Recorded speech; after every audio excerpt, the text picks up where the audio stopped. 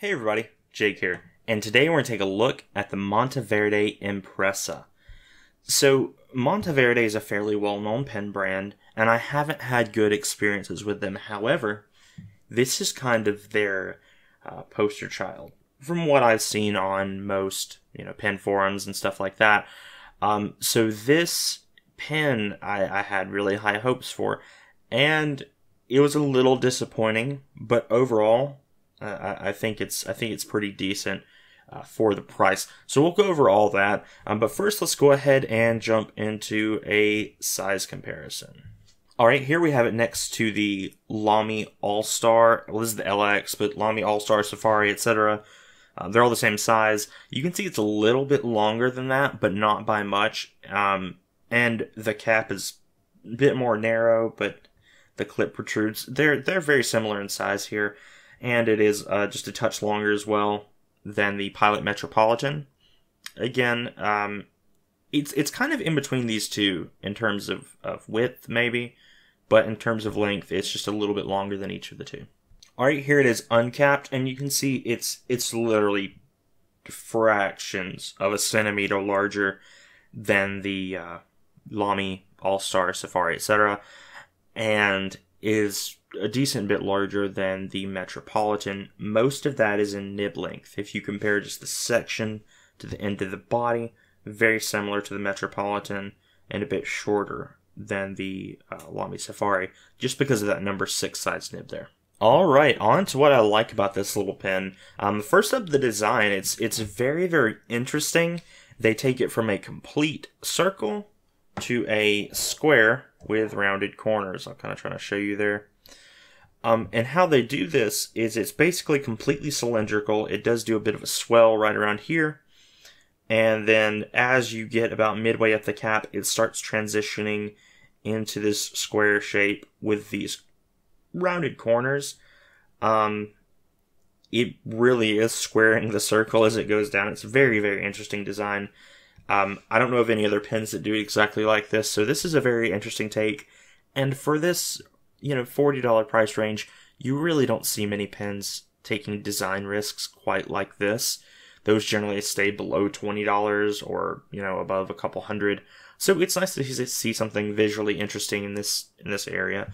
There's a few other colors as well. This is probably one of the more popular ones. This is the gunmetal in red. They also have gunmetal in gray and gunmetal in blue, and I think they have a solid blue one.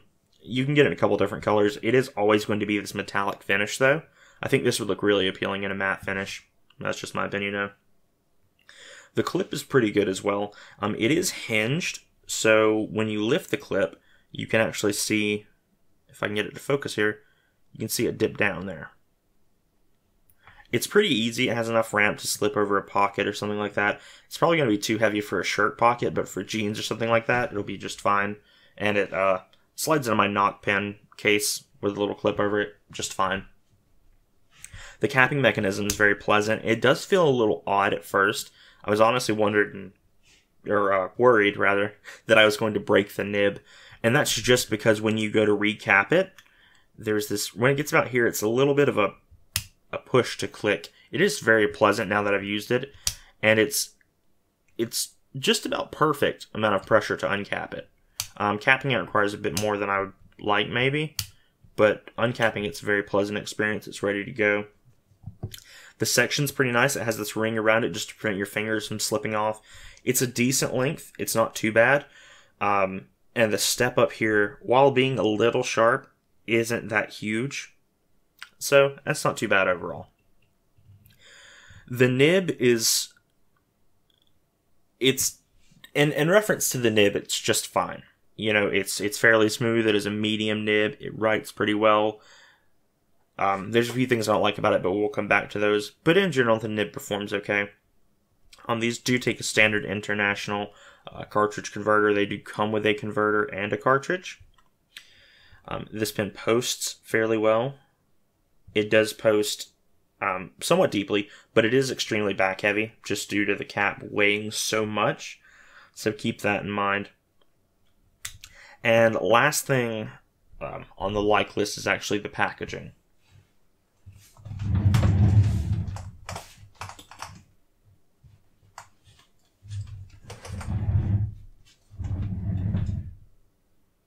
So just like with the Monteverde Rodeo Drive that I reviewed a couple days ago, you get the same kind of leatherette box in this kind of cardboard sleeve, and it's hinged and it opens up. It's, all that great stuff.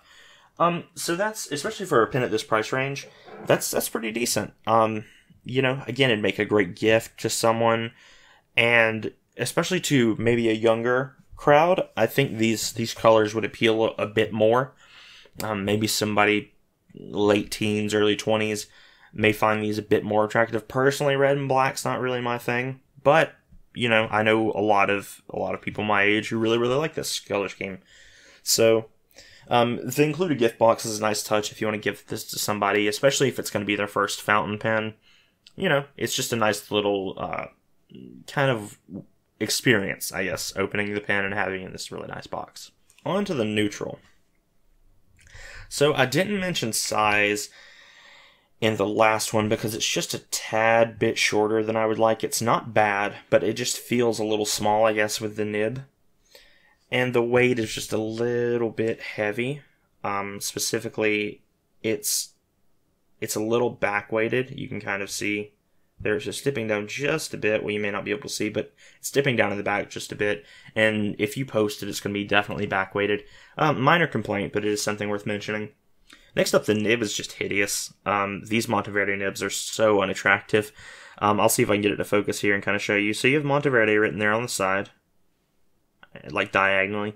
Then you have a weird mountain kind of shape that they cut through. Then you have the nib marking right there. It says M. This is Monteverde USA again at the bottom. And then it has the mountain sigil again in the middle there. It's just not a pretty nib. I feel like they made this in Microsoft Paint, maybe. I really wish they'd do something a bit more either classy or unique. This is unique, but not in like a cool sense. It's like that drunk uncle that you have, that everybody thinks is funny, but he's kind of a mess, and you don't like being around him that much. That's kind of this nib. It writes okay, but the design's just awful. And I think if you're going to get it in any color, get it in this black. That way it's not that visible. On the Rodeo Drive, it's very, very visible, and it just... The more I've used these pens, the more it bothers me. It bothers me on there too, but I don't think I mentioned it on that one. Next up, there's this little plastic insert you can see on the cap. Well, it's not little, it's most of the cap, but it's white and it gets stained very, very easily. So just keep that in mind when you're using this pen. That's probably going to get some ink up in there. Alright, on to the dislike. So, did anything bother me about the Impressa? Yes. A couple of things. The biggest one is going to be the flow of the nib. It's a very wet pen. I'm going to say that. And I generally enjoy wet pen. However, this is too wet for me. I have fixed this. So during the writing sample, you won't experience any of this. But when I first got it, it was dripping ink. And I'll insert a clip of that here now.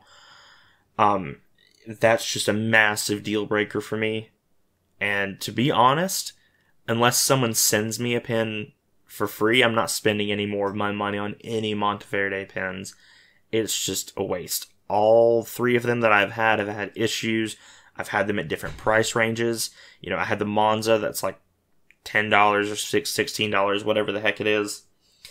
I've had this one, which retails for about $40, and I've had the Rodeo Drive, which retails for $68, and they've all had just nib and flow issues. It's not worth it. In my opinion, I will say this is the best nib out of the three that I've used. So, that take that for what it is. However, it's still extremely frustrating that I can't get a pen to write properly out of the box, and that I have to work on it. I've since fixed the Rodeo Drive. I've since fixed this one. But it's just not great, having that experience after spending money. It's not wonderful.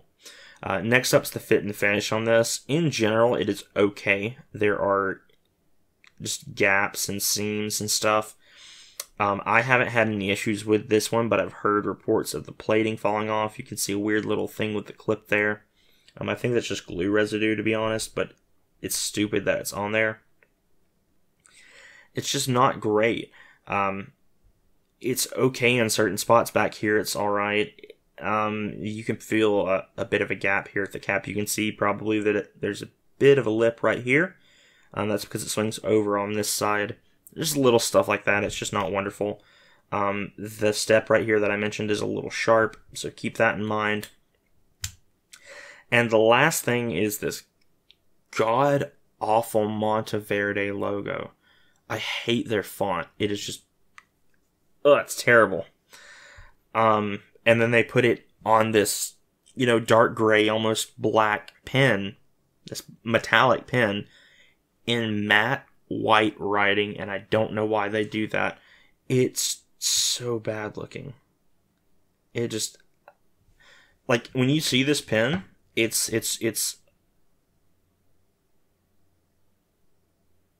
when you see this pen, it's very unique, and you're just kind of appreciating the curves, the design, the swoop of the clip, a lot of thought went into turning this from a circle to a square.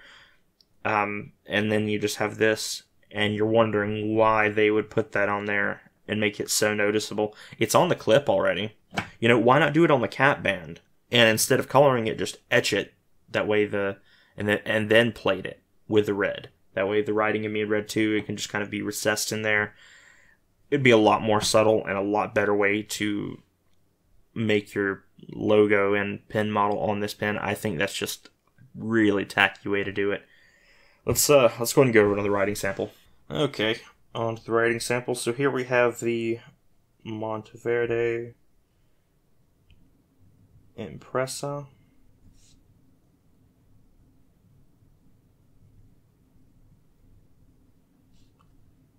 A medium nib. And again, this nib it's pretty decent, to be honest. I really don't have any issues with it. That skip on the B right there was my fault completely. The flow is certainly not an issue on this. It is a super, super wet pen, and you can get some line variation out of there. We have a reverse writing line, a line with some pressure, a normal writing line, and then a line with some pressure. So you can coax a bit of line variance out of this pen. It is not impossible. It's fairly easy to do. You do have to put a bit of pressure on it, but you can certainly get some out of there. So if you're looking for something like this, this nib might be for you. I will warn you, you may have to do some nib work on it, so if you're not comfortable, maybe don't do that. And that's part of the reason this pen bothers me, is it's aimed at an entry-level market. In terms of fountain pens, $40 for a pen for most people is just batshit crazy. But this pen's aimed at that entry-level market, and for $40, even for that, you really can't have issues with the nib. Because if I was some, random person who had never tried a fountain pen before, and I started writing with this and it's dripping ink everywhere, I'm probably never going to use a fountain pen again, because I'm going to think I'm doing something wrong. But it's not me, it's the company. Alright, on to the conclusion. So, what are my overall thoughts? Was I impressed by the Impressa? Not really. Honestly, one pen that I've never reviewed on here, because they just keep going up in price, and I don't know. If I can pick one up used, I'll pick one up. Anyway, the, oh god, I forgot about it. Faber-Castell Loom. The Loom. If I can get a Faber-Castell Loom on here, I will show you what a formerly $40 pen can do. That pen was impressive. I've tried a couple of them. They were fantastic. I just never bought it for whatever reason. And I keep kicking myself for not having bought the one with the orange cap. Or the purple, even. I really liked it as well. Anyway, if you're going to spend $40, I don't often recommend Lamy, because their prices are kind of high for what you get, at least at the entry level. If you want the Lamy 2000, jump on that thing, it's amazing. But right here, this is just a little bit pricey. But for a better overall experience, I would go Lamy. The consistency is just there. The fit and finish is significantly better. It's lighter, but still has some weight to it. Very interesting clip, very unique design. If you hate the grip, maybe you don't get that one. But there's a lot of other pens. For less than $40, you can pick up the TWSBI Eco, which kicks the shit out of this every single day. The TWSBI Eco is amazing, and I love that pen so much. Go a little bit higher, get the 580, or get the Mini. Any of those are better than this. Not saying this is just outright terrible. If I didn't have to do any work on it, it would be decent. But for $40 and me having to do nib work, it's just not worth it.